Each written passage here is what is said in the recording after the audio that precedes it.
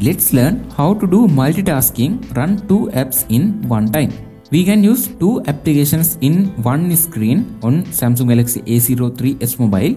Let's learn how to do this. Now I open some applications.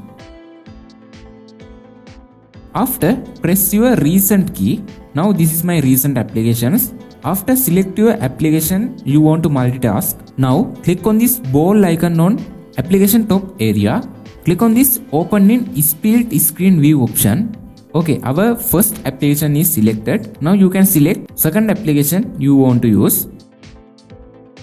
I am opening settings. You can see now we can use two applications in one screen. This is very good feature to do our works easily. In this method, you can do multitasking on Samsung Galaxy A03s mobile.